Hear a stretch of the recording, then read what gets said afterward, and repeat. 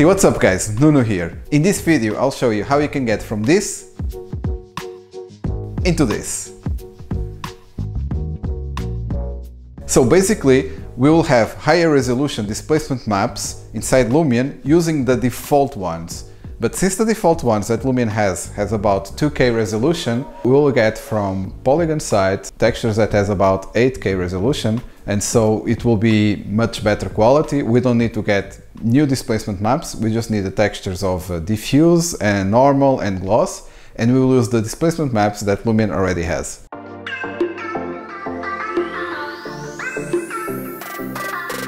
And by the way, before we get started, don't forget to subscribe and click the bell button to get notified when I publish my new videos. And also, if you want to get my MEGASCANS scene that I made in Lumion using some displacement maps, MEGASCAN assets, Lumion assets, so I'm sharing that scene on Gumroad and I'll post the link in the comments below this video. Okay, so here we are inside Lumion and I will select a material that has a displacement map.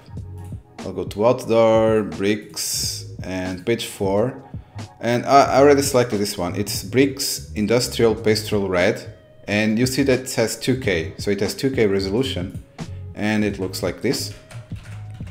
Okay, so it's fine, but could be much better.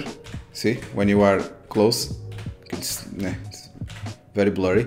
So what we will do is, since this texture is from Polygon, well, you need a Polygon account, but you can go to their site and you just type Industrial Pastel Red, and here you'll see the same material, okay? And when you click it, you see that it has the 2K resolution, but if you go all the way, 4K, 6K, high res. So this high res is 8K, so it's much bigger than the one that is inside Lumion. And here we'll just select the diffuse, the gloss and normals. This is all we need. We don't need the displacement because the displacement is already inside this material. So we're going to use this material as a base. So let's deselect this and just press download. Okay, now let's import the textures that we downloaded inside Photoshop. And in the previous video I showed you how you can make PBR materials to import inside Lumion, so now let's do the same. I will just take the gloss map and put inside alpha channel of the normal map. And I will invert the green, press Ctrl I to invert. And now we can save. In the previous video I told you that you can save as Targa and then 32-bit, but this is much heavier than another file format, and which I'll show you now, that you can download, which is NVIDIA Texture Tools for Adobe Photoshop. You can download and it will allow you to export as DDS file format. This will be much faster to import inside Lumion, and then in general inside Lumion everything will run better. So I already installed here. What we can do is just save, and we go to DDS here and just let me save like this. We select the 32A RGB to save with the alpha channel and press save. This here will take much more time to save comparing to Targa, but again it will be worth inside Lumion because it will take much less time inside Lumion. Now we go inside Lumion, and on this side, so we had this is the one by default, and on this side we are going to select the same material, go to Outdoor, Bricks, here, select this one and double left click it to open the properties, and we are going to select our own map.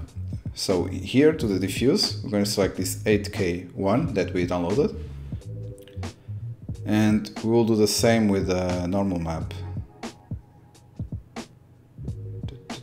Okay, so we have this DDS, we import it. So you see how fast it was. And now let's compare one and another. So now we have this one. If you look close, you can see all the details of this. Look at this, of this brick, these details. If you go to the same one, we have almost nothing. It's like everything is blurry, so we cannot see all of those details. But we still have the displacement working.